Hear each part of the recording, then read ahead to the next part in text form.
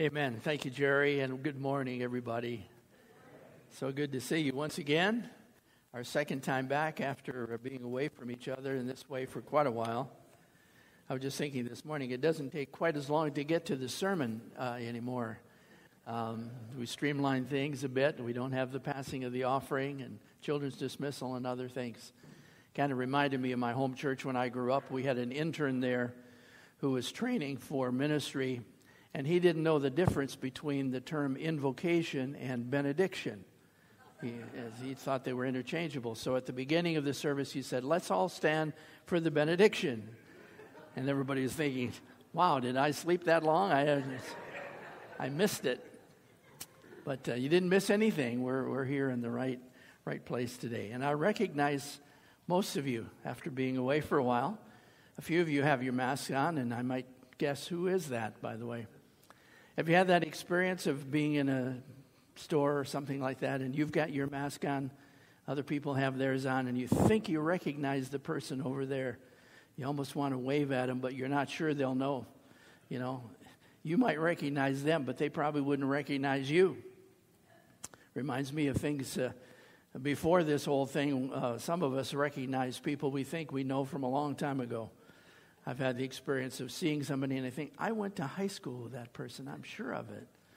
And do I go up there and say something to them and so on? And then I realize, no, it's been a long time. It's probably, they just look like somebody who looked like that person years ago. And even if I recognize them and by some miracle they've been that well preserved,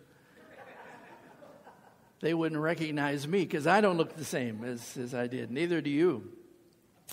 But thank the Lord we can be together in these days and share the service together as we're doing. Well, I wanted to have one more message in the series of messages that I was preaching from on the theme of the kingdom of God. We were right up to that point, and then we got together last week, and I felt Psalm 122 had to be the text for the day, and so that's what we did. And it was really so encouraging. Just that rush of encouragement to be back together, and we feel it again today.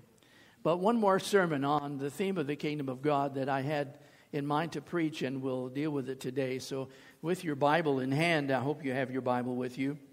Turn to Mark chapter 4, and we're going to deal with the last few verses of the chapter, talking about Jesus' parables of the kingdom, the secret of the kingdom. Just by way of review, if you've been following with us in that series, I've said several times to you that a simple definition of the kingdom of God is it's where God rules and Jesus is king. I hope you can keep that in mind. Wherever God rules and Jesus is king, the kingdom of God is present there. Jesus taught us to pray, didn't he? What? Our Father who art in heaven, hallowed be thy name. What's the next part? Thy kingdom come, thy will be done on earth as it is in heaven. The kingdom of heaven, or the kingdom of the heavens, is where God is ruling even right now. If we could see, if the veil between this seen realm here that we live in and the unseen realm could be pulled aside for a moment, we could see into that unseen realm like John did in the book of Revelation. We would see God on his throne. We would see Jesus ruling as king. That's the theme. Worthy is the Lamb who was slain to receive honor and glory and blessing.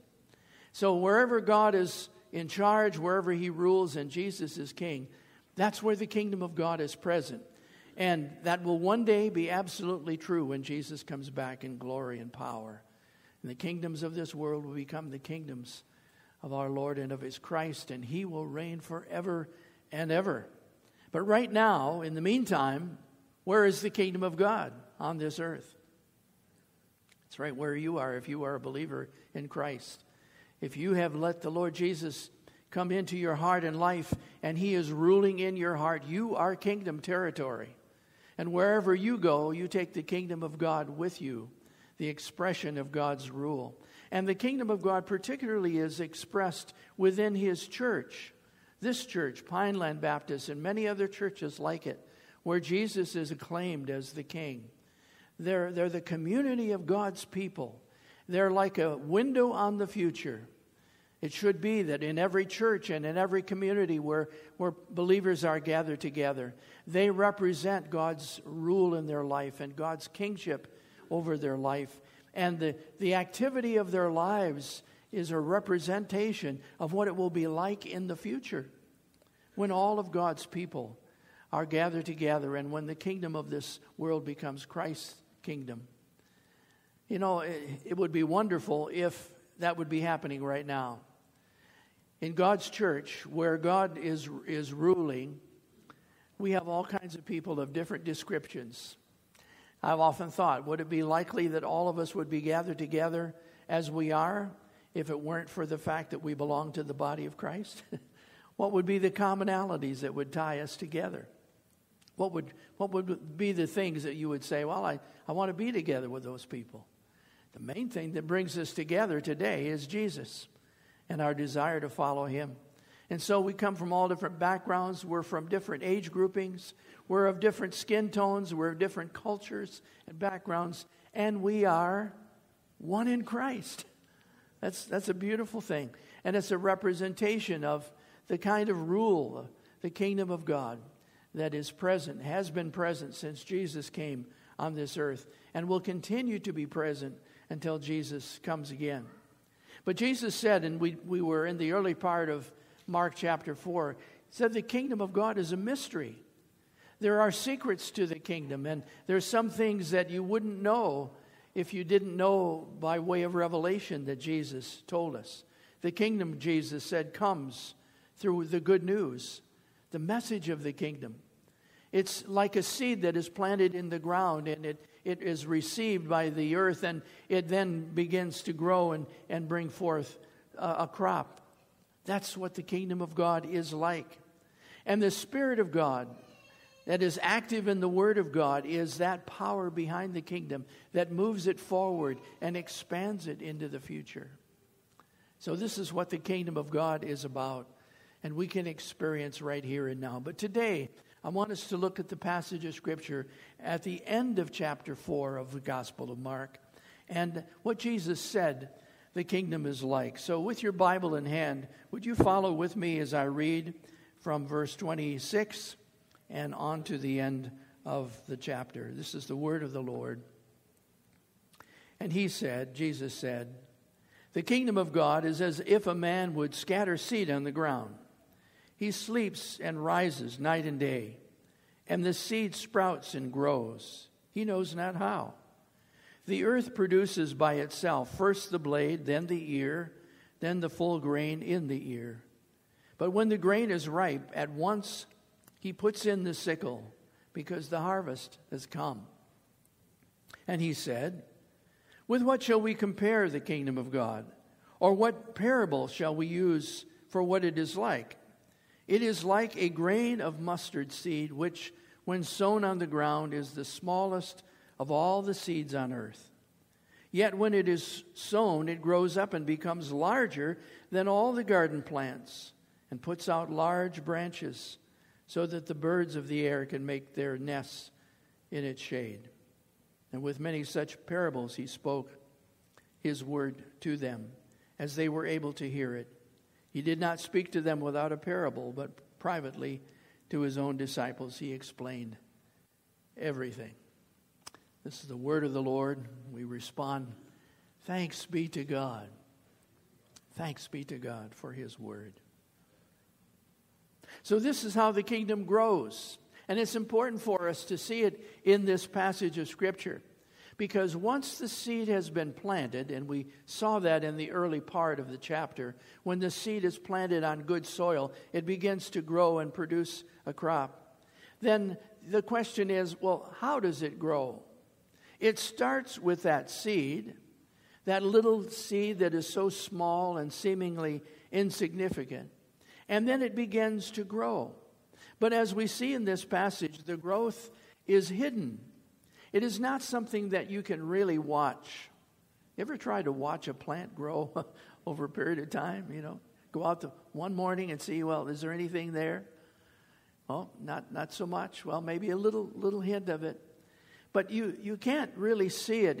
As Jesus said here, it's like that planting the seed that the farmer put in the ground, and he goes to sleep and he gets up, and the plant is growing all that time. But it says how it grows, he doesn't know. It's interesting, isn't it? I don't know if you know this musical, Fiddler on the Roof. That's my favorite musical. Well, I have several favorites.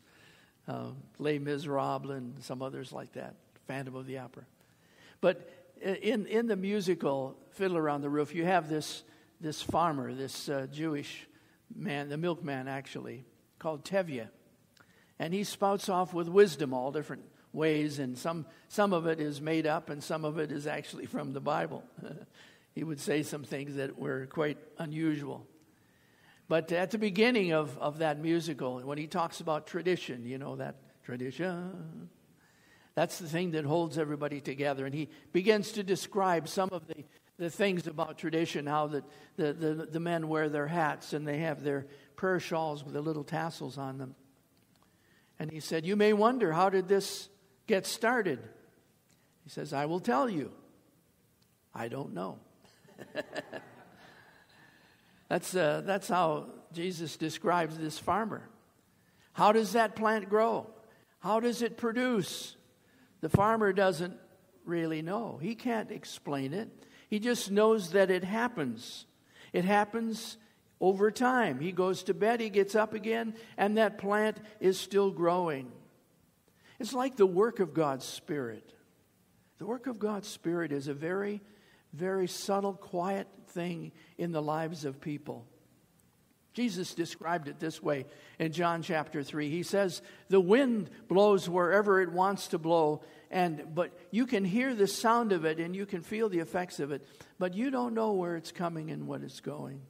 And Jesus said, that's what it's like with everybody who's born of the Spirit. The Spirit will move unseen in all different ways. Think about your own personal spiritual history. When did you first begin to feel the tug of God's Spirit?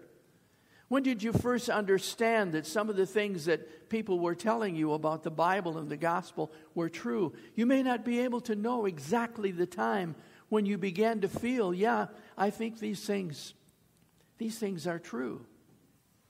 I was raised as a young boy hearing the stories of the Bible in Sunday school. Many of you had that same experience.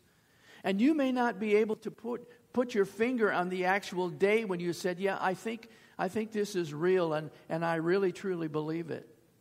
Some of you may have had a more dramatic experience in your conversion, where you heard the gospel through someone's witness and it seemed like the Spirit just put you in overdrive and you came right to faith in that moment. Those are the unusual things. Many of us, I think, more commonly have had the experience of beginning to understand over a period of time until we realize that that plant really has produced faith in you. And there's something going on that is there. That seed, Jesus said, that is planted in the ground grows in that hidden way, day after day, in a progressive way. And it says, the earth produces, look at it again, the earth produces by itself. It's an interesting word that appears in the Greek there. Many of us don't know the Greek language, and you don't have to understand the Bible. Sometimes it helps. But the word that Mark used in that passage is the word automate. You recognize it, don't you? It grows automatically because that's what's built into that seed. The seed has the life in it. It has the power in it, the energy in it. And that seed will grow by itself when it is planted in good soil. And that's how Jesus is saying it happens with the growth of the kingdom of God. We don't know exactly how the Spirit is moving. It's a mystery. We don't know how the earth can produce by itself the plant and that seed, but we know that it has the power to grow. And the Word of God planted in a human life has the power to produce something dramatic, something that is more than what you'd ever expect. And how does he describe it when it begins to grow? He says, first the blade, and then the ear, and then the full grain in the ear. In other words, it's a process. A little there, a little growth here, and then it begins to go into another stage and another stage. It's sequential. If you're a believer in Jesus, and you have been for years, you might be able to trace the sequence of God's work in your life. When you first came to faith and the things that you felt and knew, and then coming into another phase of life, and then another phase. And maybe now you're like me, you're in your later years in your life, and you say, all of these things have been happening in the course of my years. God has been at work in me, and He's helped me to grow and to move from one stage to another. That's what the kingdom of God is like. It works in our life. The Word of God penetrates into our hearts and lives, and then it begins to have its effect. And many times, it's very hidden. And you may not always be aware of what God is doing in your life. You may think sometimes that not much is happening. But I think I've quoted Bob Bennett, the kind of a homespun Southern wisdom speaker. And he says, when it seems like nothing is happening, something is happening. When it seems sometimes like nothing is really going on in your life spiritually, even though there may be things that you can point to that you are aware of, but oftentimes not so much. You can be sure that if the seed of God is planted in your heart, that it is working. Maybe in a hidden way. Maybe in a way that you're totally unaware of, but it is working in your life. God's work, the work of God's kingdom, moves ahead. It goes forward, sometimes quietly, but always actively. It is always moving. The kingdom of God is always advancing as the word of the kingdom is planted in human hearts. And you don't always know the effect of it. You don't know when you share a word of witness with someone how God may use that tiny seed to bear fruit in the future.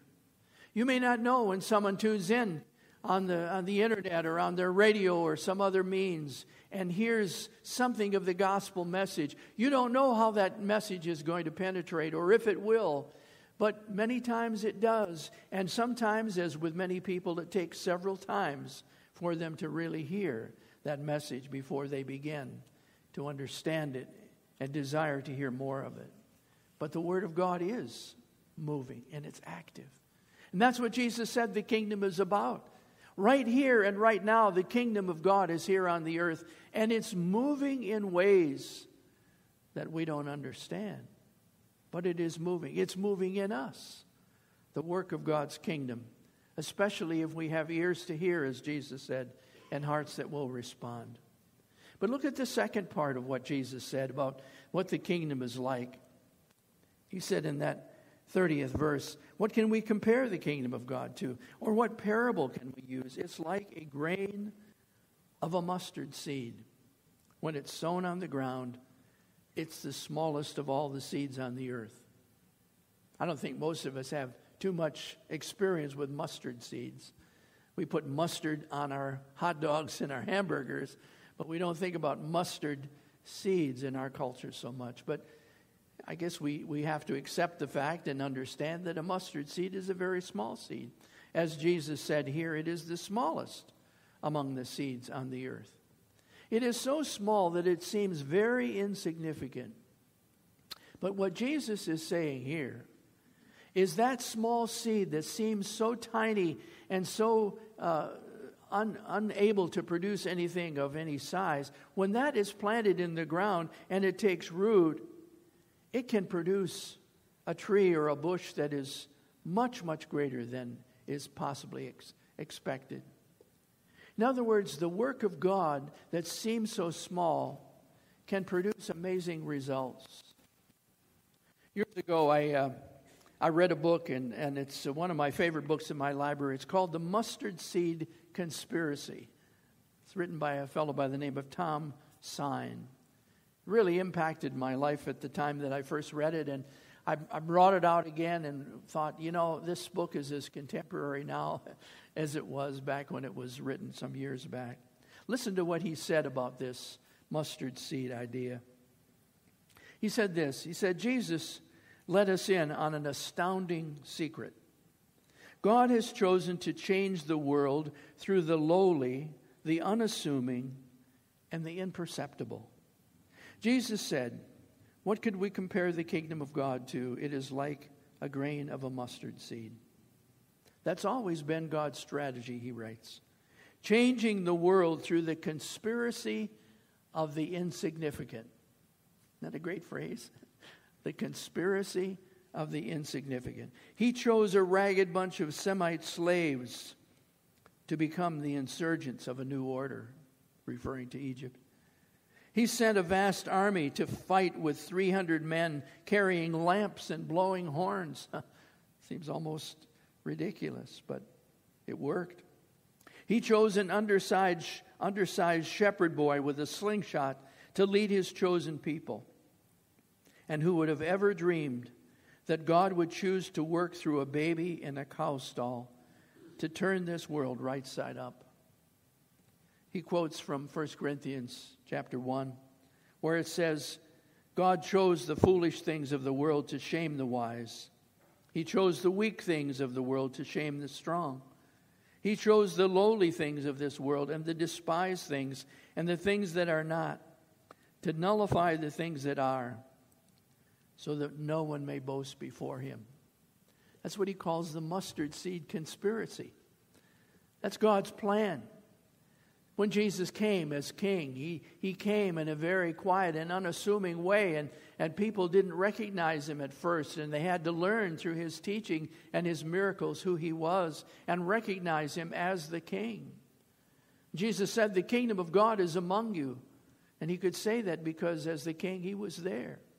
And he was establishing the kingdom, and he preached the word of the kingdom. Repent, for the kingdom of God is at hand. And there were those who believed and followed him and came into his kingdom under his rule and his lordship. And when he gave his life as a sacrifice for sin, as God had predetermined that he would do from the ages past. And then when he rose again from the grave, he proved that he was God's Messiah and God's Son, and that he was the king, and God affirmed his kingship. Then he told his disciples in those 40 days after his resurrection, before his ascension, he spoke to them, it says in the first chapter of Acts, about the kingdom of God, that they would carry the message of the kingdom on this earth. That they would proclaim what Jesus proclaimed. The kingdom of God is here. It's available to you. Repent. Believe the good news. And we believe that good news even now. That Jesus is King. Jesus is Lord. That's the good news that we can acclaim.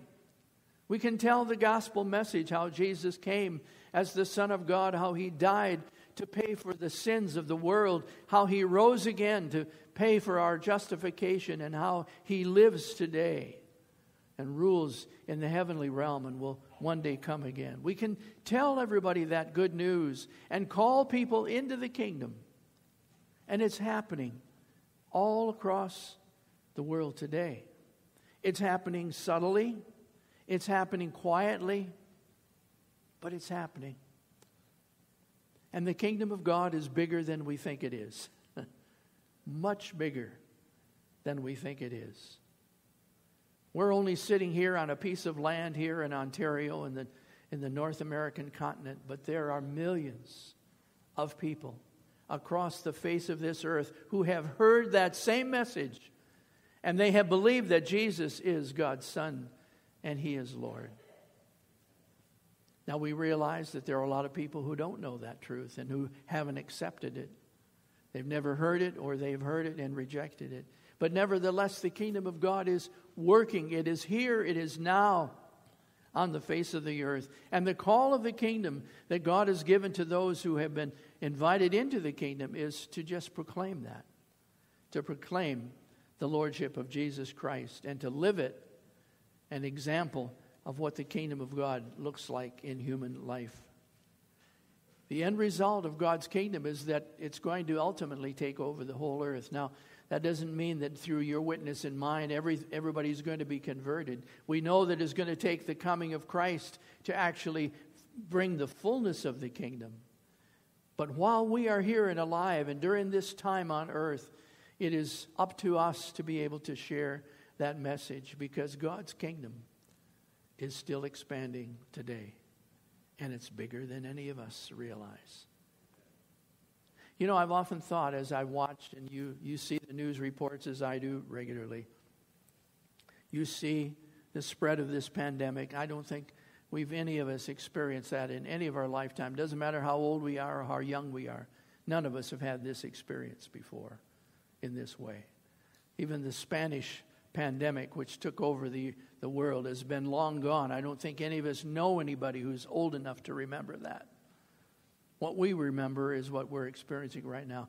How do we know what God is doing in the midst of this? Can we understand it? Could we be able to fathom it? No, we don't know what God is doing, but we know He's at work.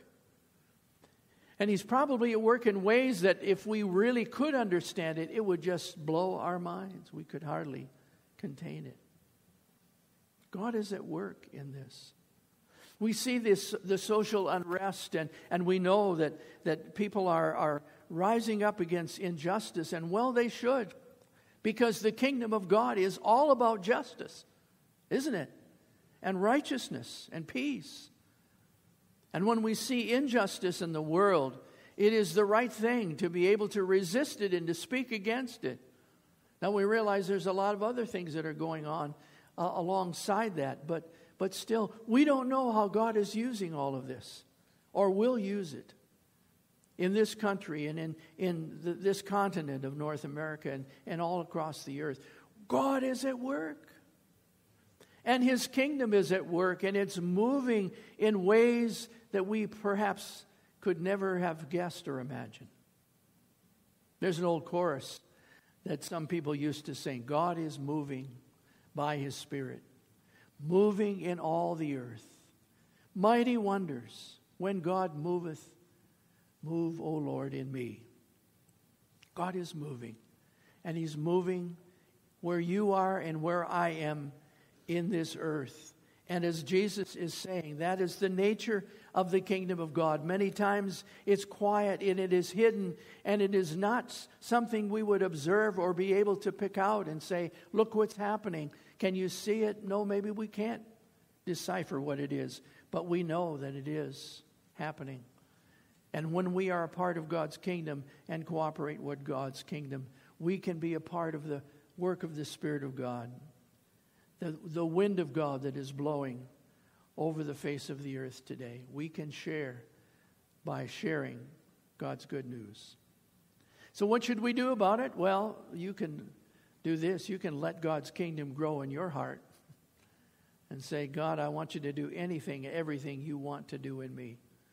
Help me to grow up through those stages, through the early stages of growth and into maturity, so that my life produces fruit. Let God's rule take over your home and your family. Let God's rule take over this church and display itself in the world so that it can be seen and experienced through us. Let the good news of God's kingdom be sounded out through the way we live our lives, through how we share the opportunities of witness God gives to us. Let that message come through loud and clear. Let's sow the word of God's kingdom, and we can watch it grow. We don't make it happen, but we get to be a part of it. And we experience God's kingdom ourselves, and we can advance it in others. God is at work, my friends. He's still at work. Let's give Him praise today. Father, your word encourages us. I pray that you will encourage your people here to know that you are still working, many times in quiet ways that we would not discern, but you are at work. Thank you for that. Please use us as your people to advance your kingdom. May our very lives, under the lordship of Jesus, speak about Jesus as Lord and as King. And may others see Jesus in us so that they will want to know Him and follow Him. Oh Lord, I pray for Pineland Baptist Church in these days. These are important days in the life of this church. We're at a juncture of leadership, and we need your guidance, and we know that you have a plan. Oh Lord, Work that plan out. Let this church be fully kingdom territory in every respect. Let the message and the life of Jesus be seen and heard from this place. And Lord, I pray for anyone who is listening to me this morning, either here in this place of worship or listening later on, who has not yet bowed the knee to Jesus and accepted his loving rule. Please let them hear this message today, that you love them and that you have provided a way for them to be a part of your kingdom through faith in Jesus. Call them to yourself, I pray, for your glory and your name's sake. In Jesus' name we pray. Amen.